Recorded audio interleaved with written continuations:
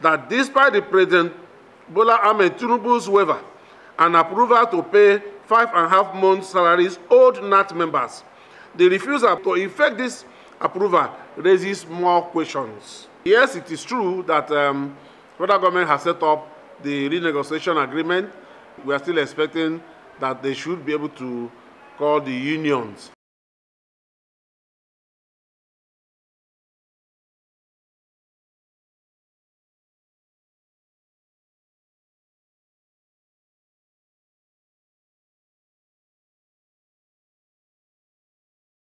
The union, having reviewed the situation critically, decided to give federal government additional 2 weeks ultimatum with effect from 30th of October 2024.